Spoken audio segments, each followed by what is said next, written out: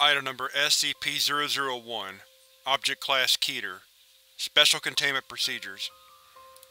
To date, no adequate containment procedure has been developed to deal with the possible threat posed by SCP-001.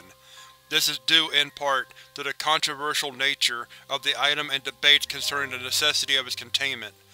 This controversy is reflected in the item's changing object class and the procedures utilized in its containment. The current administration, despite charges of paranoia, has classed the object Keter, while requesting permission for a higher object class to be created and applied uniquely to this item, considering it to be the most dangerous of all known or possible items. The reason for this classification and changing attitudes towards SCP-001 are dealt with in the description and notes. At present, SCP-001 is located in a code-locked briefcase made of a high-tensile reinforced polymer. The room and briefcase are monitored at all times by security cameras. The briefcase cannot be opened without unanimous special clearance from all current O5 officers. The briefcase itself is stored in a small, fully lit, single-room off-site building erected in.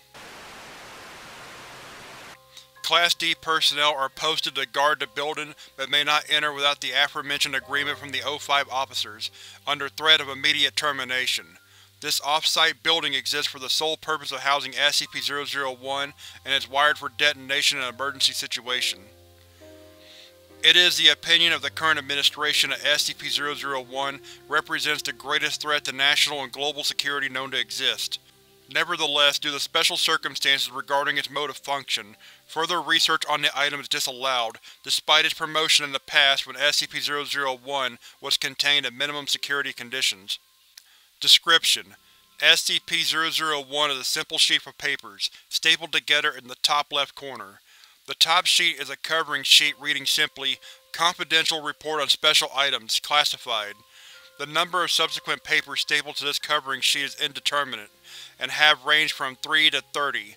The report is unsigned and its origin is unknown. The first appearance of this report was on when it appeared on the desk of deceased. The report at that time described the living room SCP-002. Shortly after reading the report with incredulity, was contacted by phone regarding said item. The next time perused SCP-001, it described not the living room, but biological motherboard SCP-003. Immediately closed SCP-001, thinking it was a different report, and searched for the original report in SCP-002. Not finding it, he again opened SCP-001, and this time it described not SCP-003, but the 12 rusty keys in the door, SCP-004. Closed the report once more and opened it immediately, to read of skeleton key, SCP-005. It is not known what the next actions of might have been. At varying times following this incident, the aforementioned items were discovered. Insufficient research exists concerning the correlation between SCP-001 and all other known items. However, it has been established that every event regarding the discovery of a new SCP item has followed a report on that same item appearing beneath the cover sheet of SCP-001. The current administration regards this coincidence as proof of causal connection. Additional notes: whether SCP-001 is to be regarded as an advanced warning system, or whether SCP-001 itself is to be regarded as the creator of the items requiring special containment remains to be seen. However, the distinction is unimportant in the eyes of the current administration.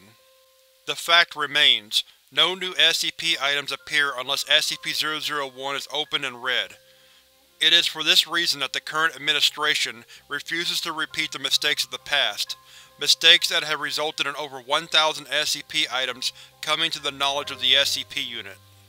Arguments concerning the non-lethality of SCP-001 itself, its theoretically beneficial use as an SCP warning system, or its use as a progenitor of advanced biological and non-biological weapons have not swayed the current administration, nor have arguments criticizing the extreme containment procedures employed in respect to an item that displays no nefarious qualities and is not animate as such. Critics are reminded that these procedures are intended not to contain the item itself, but to isolate it from human interaction, which is to be regarded as the true threat. Although the current administration refuses to remove the object from isolation barring special authorization as noted above, past administrations have counseled daily with the item, and future administrations will no doubt counsel similar behavior. Nevertheless, it is the opinion of the current administration that, barring the destruction of SCP-001, it is to be contained until such a time when responsibility for its containment falls upon future administrations.